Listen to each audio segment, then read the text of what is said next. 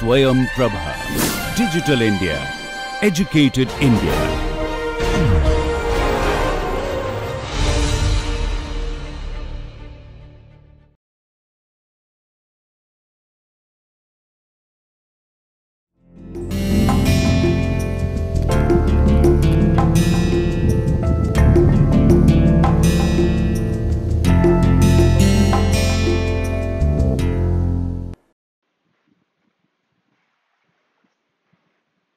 Namaste. We carry forward our discussion on the threats to wildlife, and in this lecture, we'll have a look at developmental hazards and ecotoxicology. Now, you must have heard in a number of circumstances that we are aiming for economic growth and we are aiming for economic development. The question is, are both of these the same? Or is there a difference between economic growth and economic development? So let us look at what growth and development mean. Growth is an increase in size of something or increase in the level of output of something. So, for instance, if you see that there is a child and the child over the years is increasing in height, it is increasing in its weight, then we would say that the child is growing because there is an increase in size of something. Now, similarly, when the economy grows, it means that the economy is increasing in size. The total amount of income that we are having or the total resources that we are having, they are increasing with time. When that happens, we will say that an economic growth is occurring or an increase in the level of output of something. So, for instance, there is an industry that is producing, say, 100 cars in a day, and because of some technological changes or because of certain managerial decisions, this output increases to 250 cars in a day. In this case, the level of output of the industry has increased, and so we will say that the industry is showing a growth. And if a number of such industries show a growth, we will say that the automobile sector is showing a growth. So growth is an increase in the size of something or increase in the level of output of something. Now this is different from development. Development is the process by which the economic well-being and quality of life of a nation, region, or local community are improved according to targeted goals and objectives. Now, when we are talking about development, we are not talking about an increase in size of something. We are talking about things such as well-being, or we are talking about things such as quality of life. So, similar to our child example, when the child is increasing in size or increasing in height, we see that the child is growing. But then, when the child learns something new, when the child has started to learn the alphabets, when the child has started to walk or has started to talk, then we say that the child is developing. So, there is a difference between growth and development. Growth is an increase in size, whereas development is an increase in well being or an increase in the capabilities. So, in the case of economic development, we are talking about the economic well being of a nation, region, or local community. So we can look at development at different scales. We can look at development at the scale of a nation or region or a local community. But when the economic well-being increases and also the quality of life increases, then we say that there is an economic development that is occurring. We generally consider three dimensions of economic development or the human development. These are the life expectancy index, which is how many years can a person or a child that has just been born can expect to live. So, if for instance there is a society in which sanitation is good, everybody gets adequate nutrition, the healthcare is good, then we will see that the life expectancy increases. And when life expectancy increases, we will say that a development has occurred because there is an increase in the quality of something.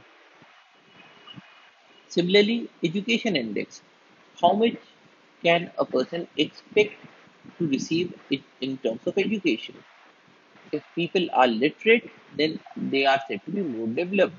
if people go to colleges, if they go for a post-graduation course, we will say that they are more developed than, say, a person who is illiterate. Because education gives you the capability of doing something. So it increases the well-being, it increases the quality of life.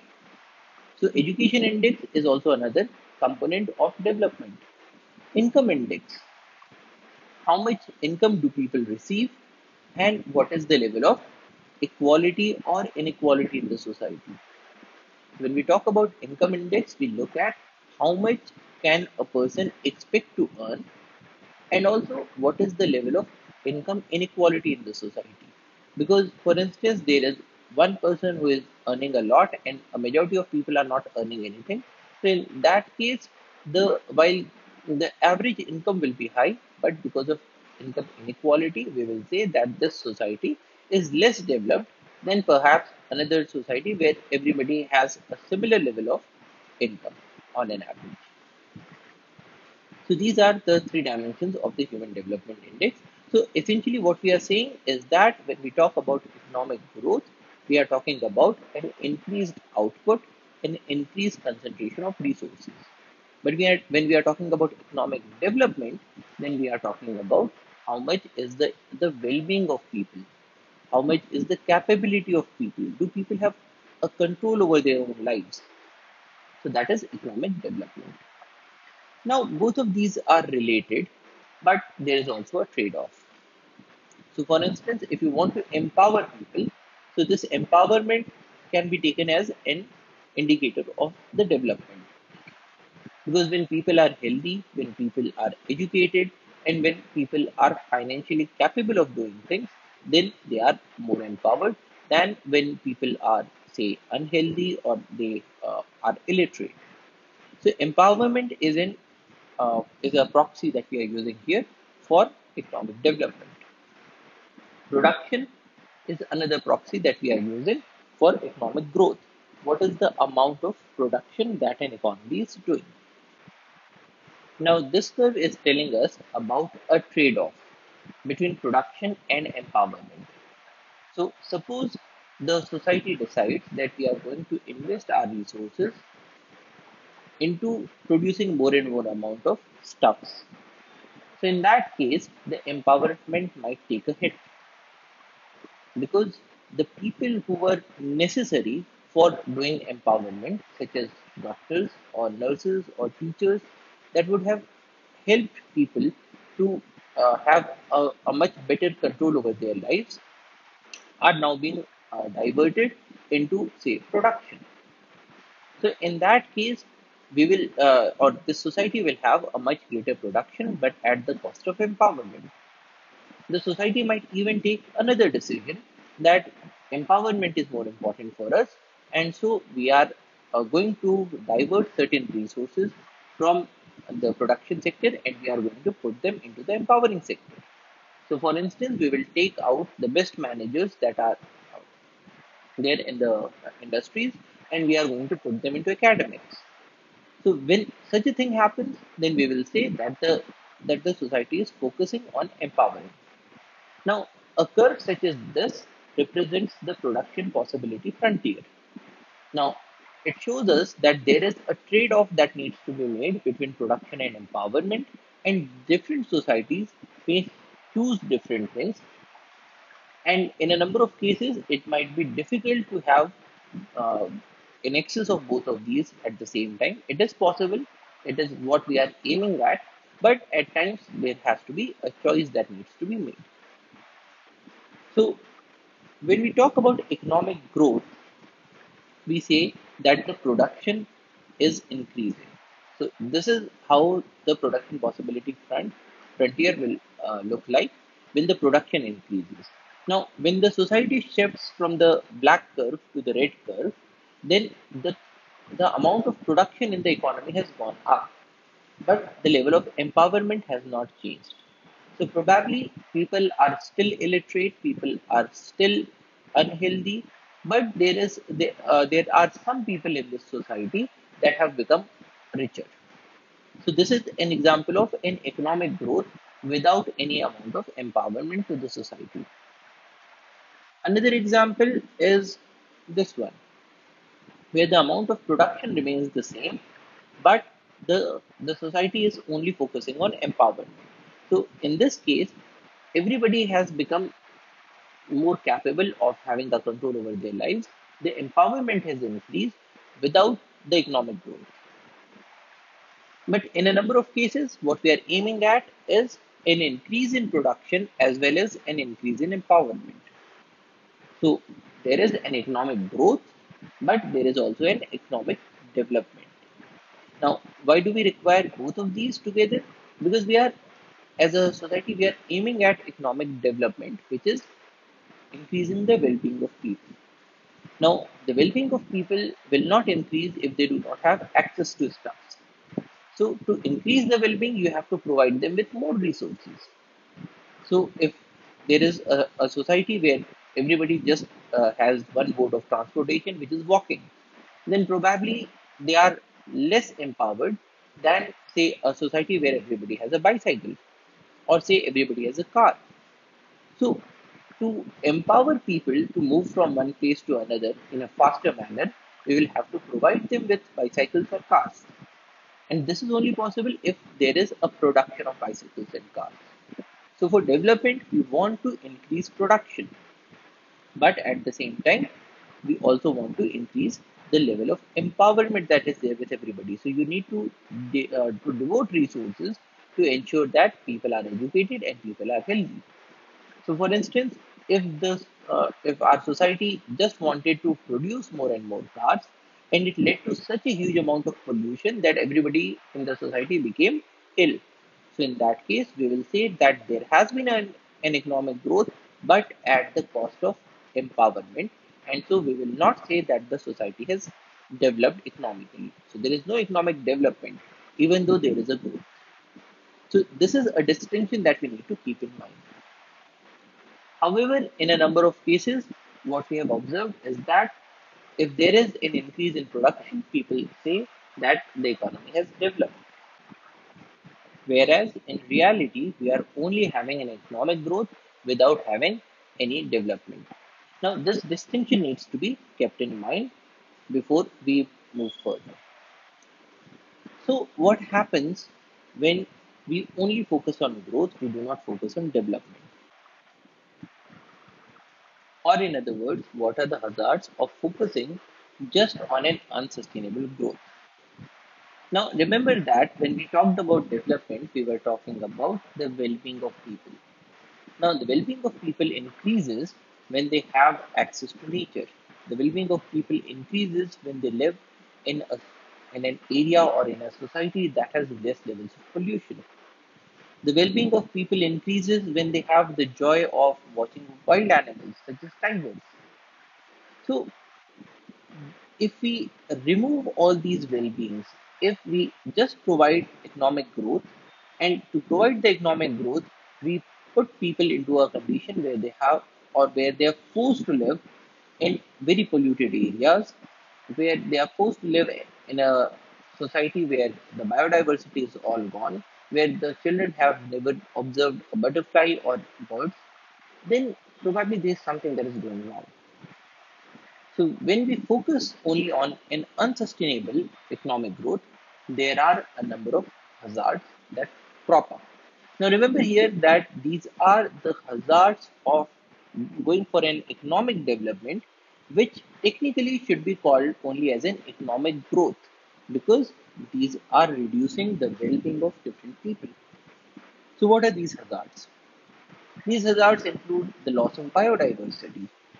So in this image, what we are observing is that there is this net that was used for fishing, and to increase the production of fishing, we have increased the production of these nets, or probably we have subsidized these nets. So there is an excess of these nets. Now, if there was not an excess of these nets, if they were scarcer, then what people would have done is that if the nets went bad, if there was, say, a cut in the net, people would have tried to bend it. But if you can get these nets very cheaply because of the economic growth, what people do is that they do not, or they are not incentivized to mend the net, but they go for a disposable culture. So in this case, what people would do is that if there is even a small cut in the net, they will throw this net off and buy a new one, because the economic growth has made it possible for them to get another net very cheaply. So what happens to the previous net? Well, it is thrown into the rubbish dump, and suppose it goes to a landfill, and because most of our landfills are already filled up, so it is washed away, and when it gets washed away, it reaches into a water body. Now, the net was designed to capture animals, and in this case, even though there are a few cuts in this net is still capable of catching animals. So, this is an example of the hazard of having an economic growth without development. Because if there was development, if people were made more aware of what are the negative impacts of doing this trashing, then probably they would have refrained from throwing this net out. They would have disposed it more properly. But if there is no development, if there is a lack of awareness or education, then this is what happens. One hazard is the loss of biodiversity. So we are observing all over the world that a number of animals are dying. They are getting entangled in these pieces of plastic and they are dying off. And when there is a loss of biodiversity, this also reduces the well-being of quite a number of people, because biodiversity has its own advantages. Now, the people who live in the cities might be less aware of the advantages of biodiversity, but then if you talk to anybody who works in, say, an apple orchard, he or she will tell you the importance of honeybees. If the honeybees are gone, there is nothing that can pollinate the apple orchards, and probably the production would go down. So, the loss of biodiversity is a hazard of unsustainable growth. Another hazard is trashing the planet. You go to even a national park and you'll find that there are trashes all around. So there's plastic that has reached into a majority of areas. Our wildlife are now living with the trash, and we are trashing everywhere. We are trashing the water bodies. This trash is coming to the beaches. We are even trashing the sea floor. So trash or trashing of this planet is a hazard of a development or an economic growth that is unsustainable.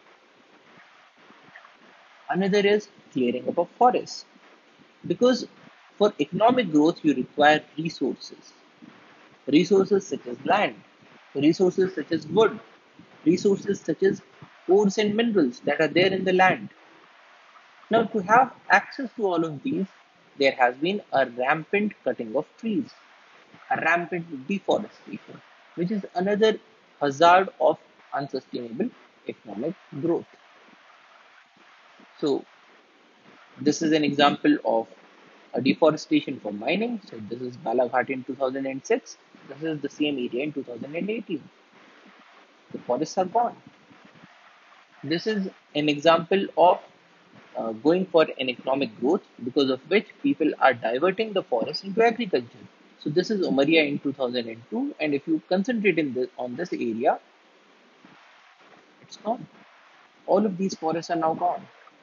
So this is Umaria in 2018. This is a portion of the Brazilian rainforest or the Amazon rainforest in Brazil, Rondônia, in 1975, and this is the same place in 2016. The forests are all but gone. Now, why are we seeing this rampant deforestation? This is because we are focusing only on an economic growth at the cost of well-being of people. So, if you talk to the local communities in Brazil, a number of these communities are up against this rampant deforestation, because it is encroaching upon their lands, it is encroaching upon their culture, it is encroaching upon their way of living. But for an unsustainable economic growth, the governments are permitting these things to happen, or they are unable to stop people from doing this. This is another example of deforestation for mining. So this is the oak trading mine, and if you concentrate on this area, or if you concentrate in the river where the dumps are thrown down, a massive amount of deforestation. So this river has become so toxic that the trees around it are dying off. Another hazard of unsustainable economic growth is desertification and overgrazing. Now, in the case of economic growth, we wanted to increase production. So every farmer wants to have more and more amount of milk. Now, if the farmer wants to have more amount of milk, he or she will want to have more number of goats. But then this environment cannot sustain such a huge number of goats. So what do these goats do? They eat off all the grass, they eat off a majority of the herbs and shrubs that are there in this area, which leads to an expansion of the deserts. So this is overgrazing. Overgrazing, why? Because the people are going for an unsustainable economic growth. We are also observing large amount of fragmentation of the habitats. So there is this road, you have forest on both the sides. If the animals want to cross from here to there, they are unable to do that because there is a road in between. If the animal tries to cross, it may get hit. And this extreme fragmentation of the habitats is also another hazard of unsustainable economic growth. Another hazard is what we are observing in the terms of climate change. So these are bleached corals because of climate change. So all of these corals, these beautiful organisms, they are now dead because of an unsustainable economic growth. We are spewing out so much amount of greenhouse gases such as carbon dioxide that the Earth's temperature is rising. So it is impacting the coral reefs. It is impacting the polar bears whose habitats are now going down. There are a number of instances in which the ice sheet has become so less that now these polar bears do not have a place to rest. Climate change is impacting the mangrove forest. Climate change is impacting the kelp forest in our oceans. So we are seeing a large amount of habitat level destructions because of climate change. And what is causing this climate change? The economic growth, the unsustainable economic growth. So this is also another hazard that we are observing. We are observing changes in the spatial distribution of organisms. So the organisms that were living in colder areas now, because of an increase in temperature, they are dying off because they cannot tolerate that amount of heat.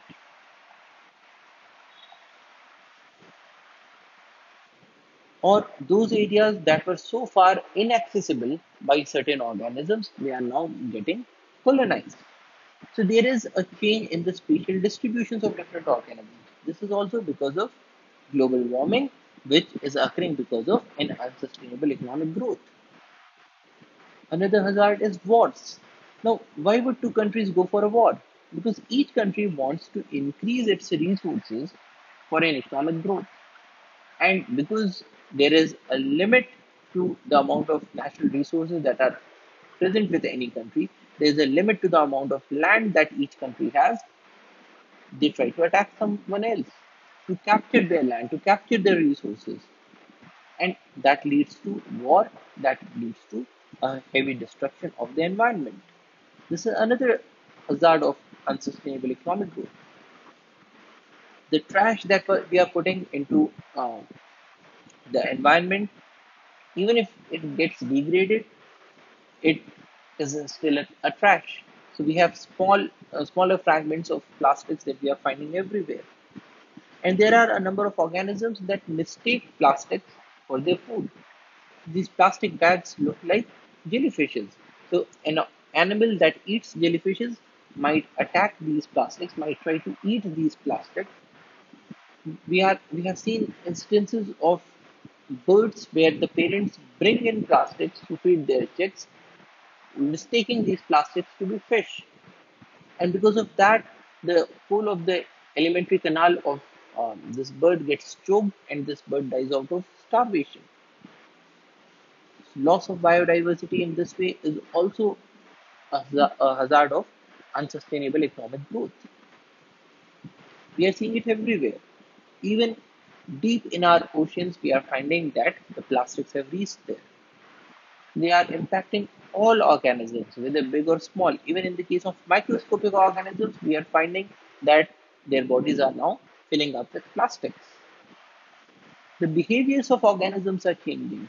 So this is another hazard of unsustainable economic growth. We have trashed the planet to such an extent that now the organisms are getting more and more accustomed to these plastics. They are now using these plastics and showing a behavior that is not a natural behavior. So this loss of natural behavior is also another hazard that we are observing.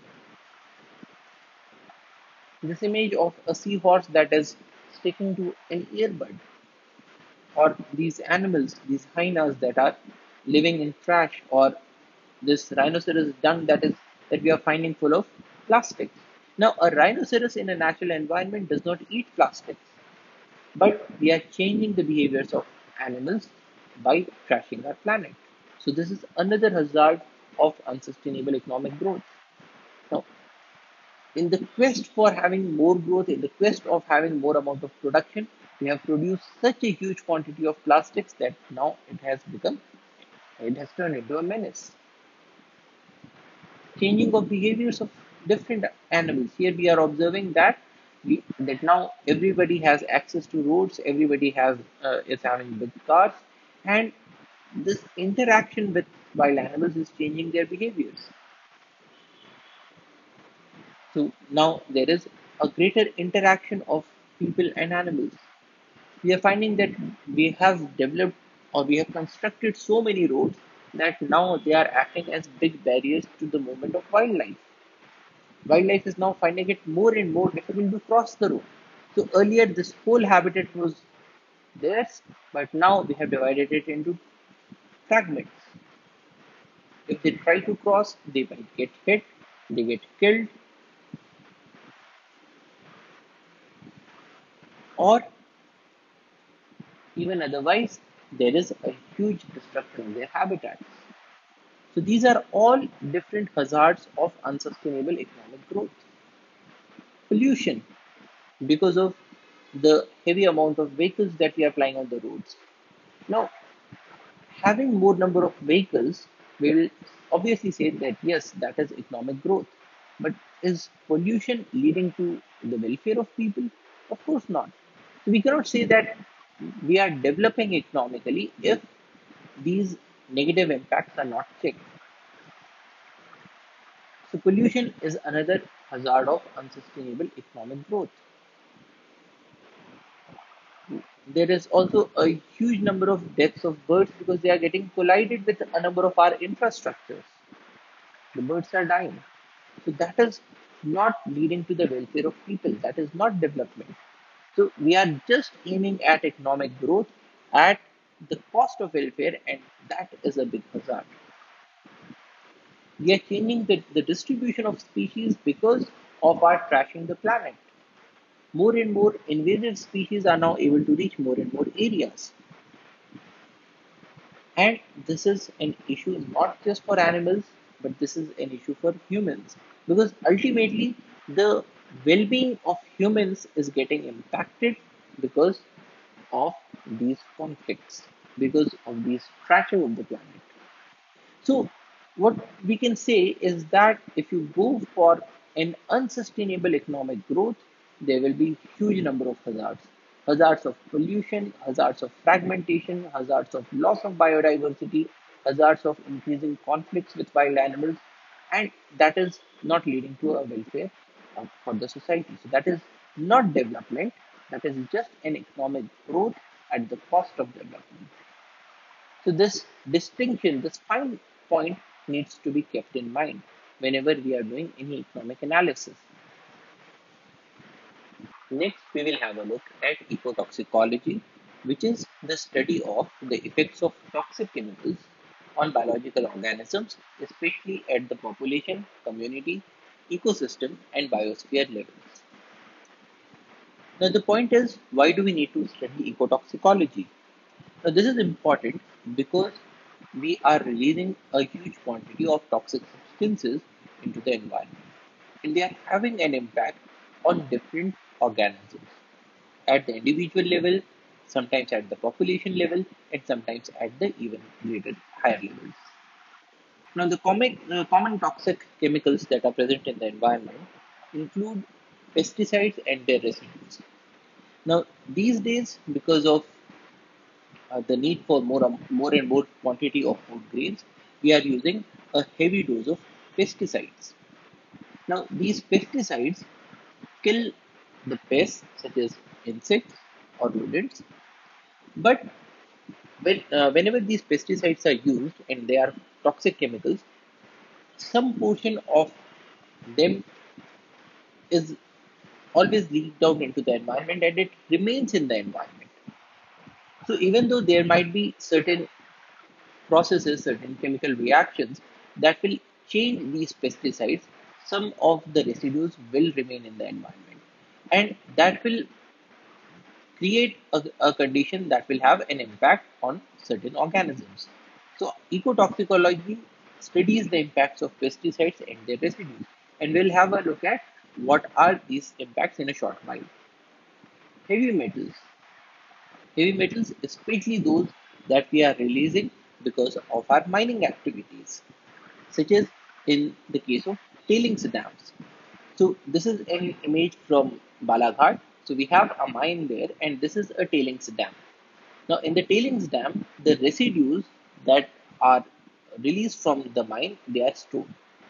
And we can observe that this in this image, the satellite image from 2006, we can observe so many trees that are there in between this trailing dam. This is another image from 2018. So we can see that if you concentrate in this area, we had trees here in 2006, and in 2018 these trees are gone. Now, similarly, if you consider this section, so we have trees till this line in 2006, and by 2018, these trees are gone. Now, nobody is going into a tailings dam to cut these trees, but what is happening is that because you have a heavy concentration of heavy metals, so that is creating a toxic impact on these trees, and these trees are dying off. So, heavy metals and their release and their impact is also something that we study in ecotoxicology. Plasticizers.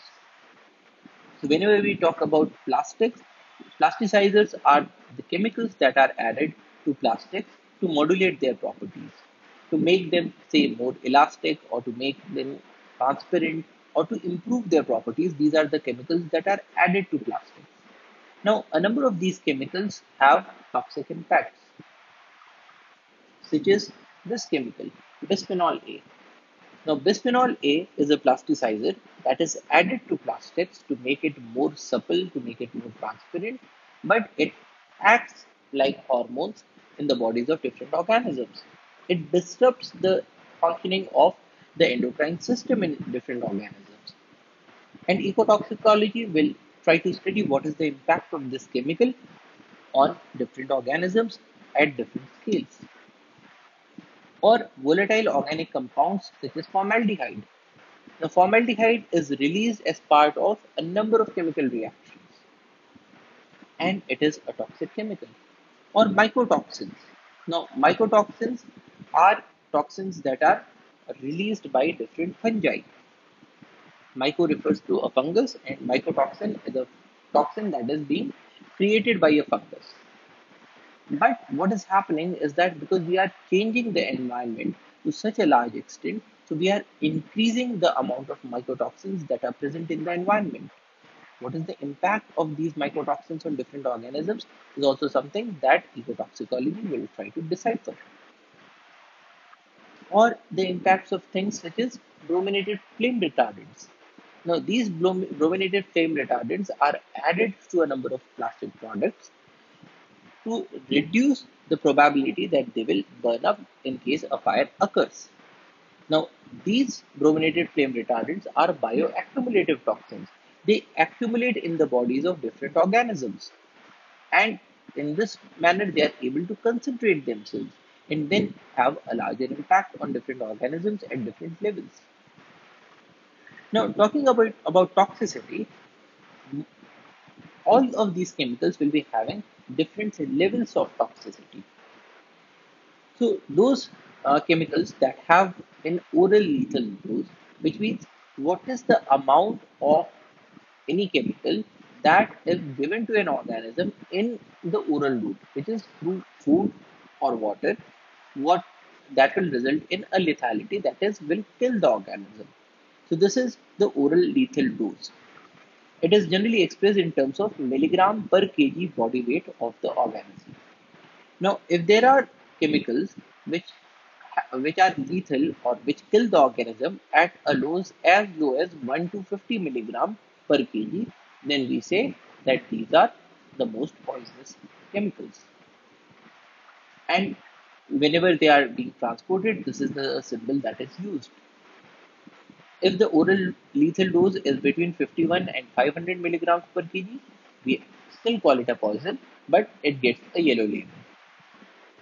If the oral lethal dose is between 501 to 5000 milligrams per kg, it gets a blue label and we call it a dangerous chemical. And in case the oral lethal dose is greater than 5000 milligrams per kg, we put the label which is green in color and we say that this is a chemical that we need to be cautious about. So different chemicals have different levels of toxicity.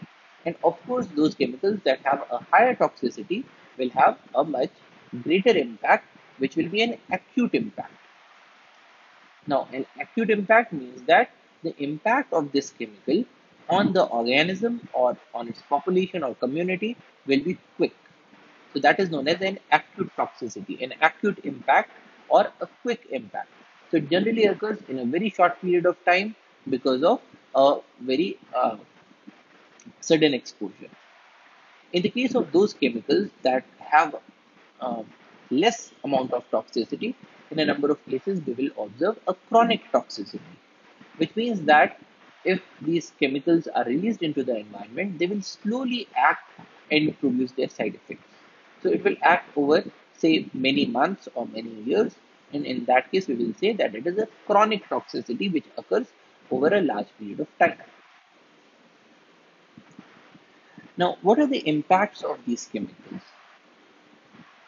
In very high doses, these chemicals will have lethal effects, which means that they will kill certain individuals or a large number of individuals in any population or community. So this is known as a lethal effect. In certain cases, we can have sublethal effects, in which case the organisms do not die, but they have a reduced amount of functioning. So that is a sublethal effect. Certain chemicals are mutagens, which means that they produce mutations in the genetic code. So we have chemicals that produce mutations. So they have a genetic effect on organisms. Certain others have a teratogenic and developmental effects. Now, teratos means a monster and genesis means production. So teratogenic chemicals are those chemicals that are monster producing, which means that if the organisms are exposed to these chemicals, and especially those organisms that are pregnant, so these chemicals will act on the fetus and will produce developmental abnormalities, which means that you might observe that there is a frog which, in place of having 4 limbs, is having, say, 5 limbs or 6 limbs, or there is a say uh, a tortoise that is born without limbs. Now, these kinds of organisms can be produced because of teratogenic chemicals or developmental inhibitors. In certain other cases, we observe a reduced fecundity, which means that the organisms will be having less number of children or less number of offspring. So this is a reduced fecundity that we observe in a case of a number of toxic chemicals and especially the chronic toxins. So they manifest their impact in terms of reduced fecundity. So this is possible because in certain cases the offsprings, when they are there in the fetal stage, they will die off or there will be spontaneous abortions because of these chemicals, and so the fecundity will go down. And in any case, these toxic chemicals add to the existing stressors, which means that if the organisms are, say, weakened because of a disease or because of malnutrition, and if they also are exposed to these toxic chemicals in the environment, the impacts add up. So they act to the existing stressors that are already there in the environment. So what is the impact of a chemical such as DDT? Now, DDT is a pesticide which was traditionally heavily used for agriculture, and it was also used in the control of malaria. Now, when DDT is used as a pesticide, a portion of it remains in the environment. So, when DDT is, say, used in an agricultural field to kill off insects that were destroying the crops, with the next rains, a portion of it may get washed off and reach into a water body.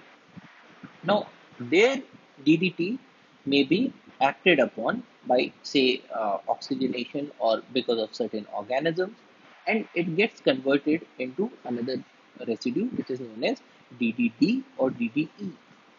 So, dichloro-diphenyl, dichloroethane or ethylene. Now, these chemicals are very persistent chemicals. They remain in the environment for a very long period of time, and they can show their impacts on different organisms.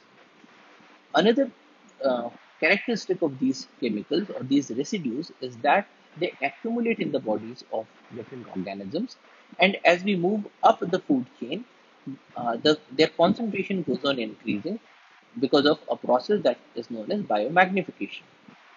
So, if you look at the DDD or DDE concentration in the water, it will be very less because it's only a small fraction of the residue that came to the water body. And the concentration in plants or, say, the phytoplanktons again will be very less. But the zooplanktons that eat these phytoplanktons will have a greater concentration of these residues in their bodies. The fishes that eat up these zooplanktons will have an even greater concentration of these chemicals in their bodies. Because what is happening here is that all the zooplanktons that the fish was eating, they were having certain concentration of these residues in their bodies. And the residues from all of these zooplanktons will now get accumulated into the body of the fish. So the concentration increases. Those fishes that eat up these smaller fishes will have an even greater concentration. The birds that feed on these fishes will have an even greater concentration. Now, what happens is that when the concentrations increase, the impact of the chemicals or the toxicity of the chemicals also starts playing a role. Because as we have seen, there is a, le- uh, um, a lethal dose for different chemicals. And in between, it will start showing certain sublethal effects. So in that case, the organisms will not die, but will show impacts in terms of reduced fitness or reduced fecundity. And this is what was observed in the case of bald eagles.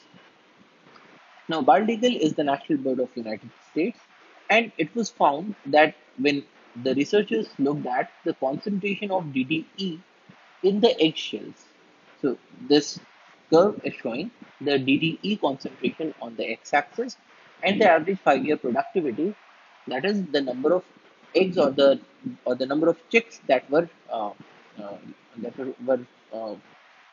that were born in every generation on the y-axis. Now, this is the average of the curve. This is the regression curve, the sigmoidal regression curve. And here we can observe that if the concentration of DDE is less than or equal to 2 microgram per gram, then there is hardly any change in the average 5-year productivity of these birds. If the concentration of DDE is greater than 20 microgram per gram in the egg, then we observe that the average 5-year productivity is very less. It's close to zero point 0.1. That is, it is roughly 1/10 of what we see in the natural conditions. And in between, we see that this curve slowly goes down, which is telling us that as the concentration of these residues increases, the average 5-year productivity or the fecundity of these birds decreases. Now, it was later found out that because of these residues, the eggshells that are formed are very thin. And they are so thin that when the bird sits on these eggs, the eggs break. So, which reduces the productivity of these birds. So, this is a curve that is telling us that as the concentration of these residues increase, they start showing a more drastic impact as was shown or than was shown when the concentrations were lesser. And because these chemicals are very persistent chemicals, and so these impacts will be shown for a very long period of time. But then we still have hope because a number of these populations are also resilient.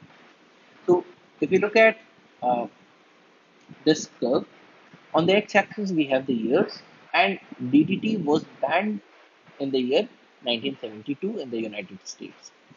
And when before this ban, the uh, this this line is showing us the DDE concentration in terms of ppm of dry weight, and the average concentration was close to say around 100 ppm. After the ban, it took a few years, but then the concentration came down to around 30 ppm. Now remember that here the concentration has not gone down to zero because it is a persistent chemical, but the concentration has come down. Now, before the ban, the mean number of young per breeding area was 1.3, and then because of the impact of DDT, it was coming down. So from a natural level of 1.3, it had come down to around 0.5. But then when this ban was enforced, so slowly and steadily the concentration of DDT went down, and the residues such as DDE also went down. And after a while, we see that this curve is now increasing. So the mean number of young per breeding area, they are now increasing from 0.5, they have reached to around 1.1. They have not yet reached to 1.3, but they have reached to 1.1. Now, this is showing us that even in the case of a number of these persistent chemicals, if we enforce a ban, then there is still a possibility for a number of species to come back. Now, this coming back is known as resilience. And this curve is also telling us why it is important to study the impacts of these different chemicals, because only when we know their impacts will we be able to act upon them. Now, such a recovery can also be aided through certain activities that are known as restoration. And this comes under the domain of restoration ecology. So, restoration ecology is the scientific study supporting the practice of ecological restoration, which is the practice of renewing and restoring degraded, damaged, or destroyed ecosystems and habitats in the environment by active human intervention and action. So it is telling us that even when we have damaged the ecosystems and habitats so that they are now degraded, damaged, or destroyed, in the field of restoration ecology, we try to put in active human intervention and action, and we try to bring them back to the original state. So we are aiding in the restoration of these damaged habitats. So there is a damage that has already been done, but through restoration ecology, we are trying to bring the system back to normal. So how do we do that? We have already released a heavy amount of toxins. We have already released a large quantity of plastic. So is there anything that we can do? And if yes, what are the steps that we can do? So what kinds of actions are done? So there are certain actions that degrade the environment, and there are certain actions that restore the environment. Degrading actions include things such as cessation of prescribed burning.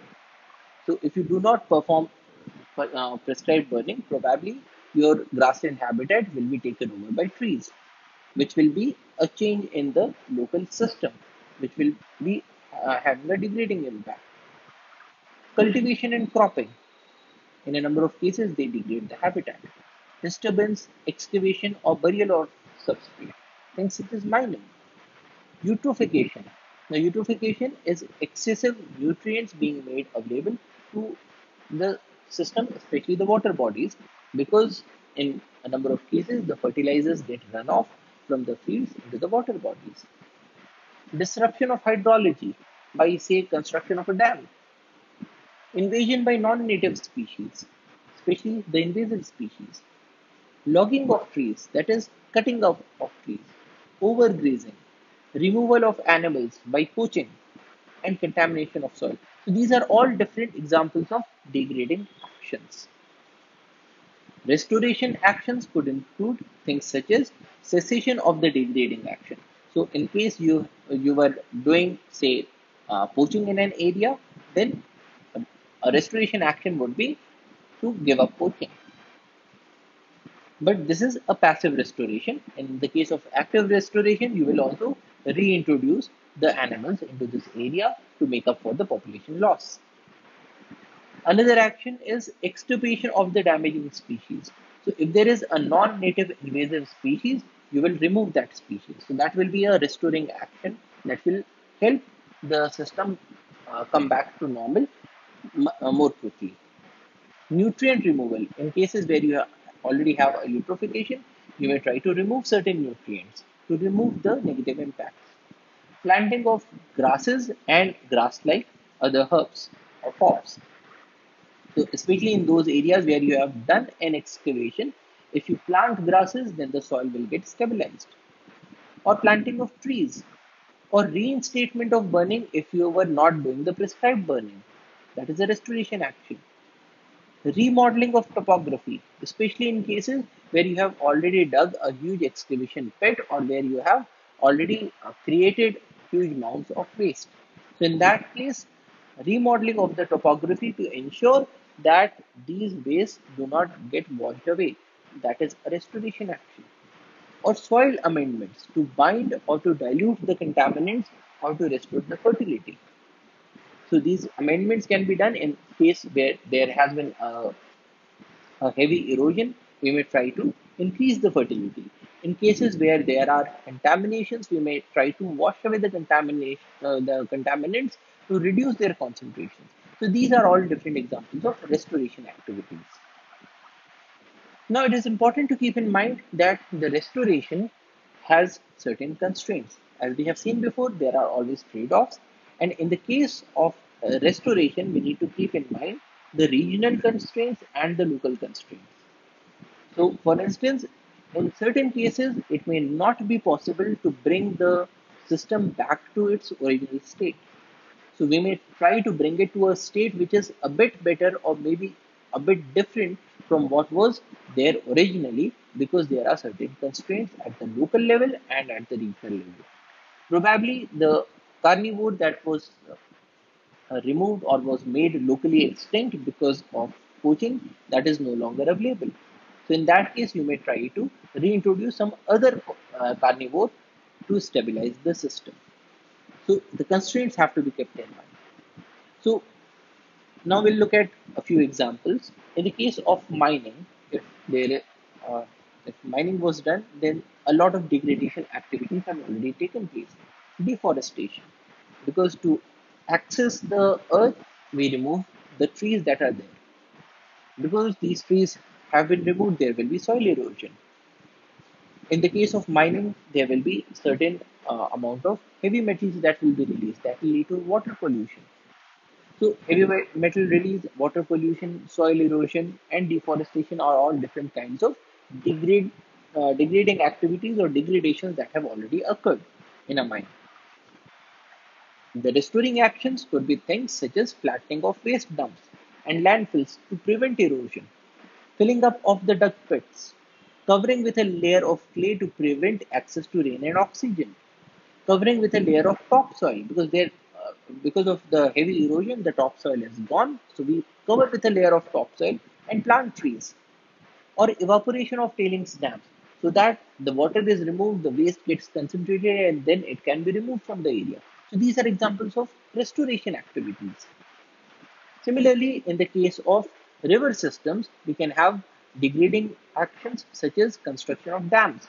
So a dam completely changes the hydrology of the area.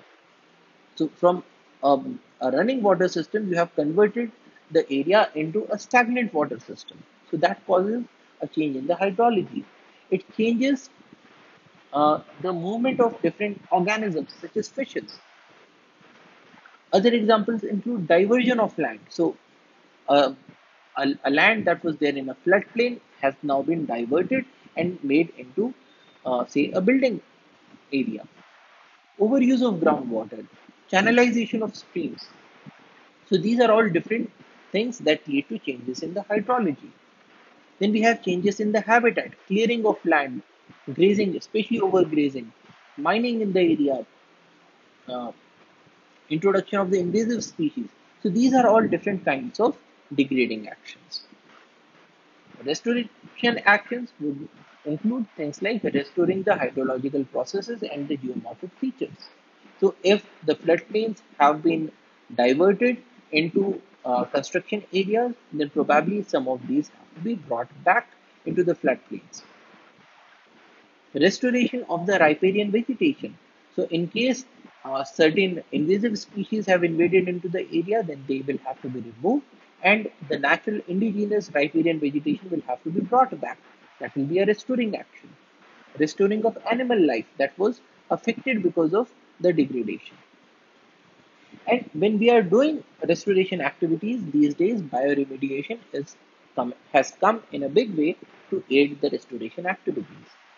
Bioremediation is the process that is used to treat contaminated media, including water, soil, and subsurface material, by altering environmental conditions to stimulate the growth of microorganisms and degrade the target pollutants.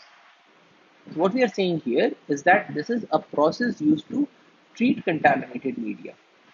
So, for instance, there was an oil spill and the oil has been leaked into a water body. Now, this oil is bringing up certain toxic impacts. Now, to treat this oil, we can either make use of dispersants such as detergents or we can make use of bioremediation. Now, in the case of bioremediation, what will be done is that the microorganisms that can eat up these oil spills will be introduced into the area and probably certain nutrients will be added to the area to promote the growth of these microorganisms. And when you have these microorganisms, they will act upon the oil and they will eat up the oil. So this is an example of bioremediation.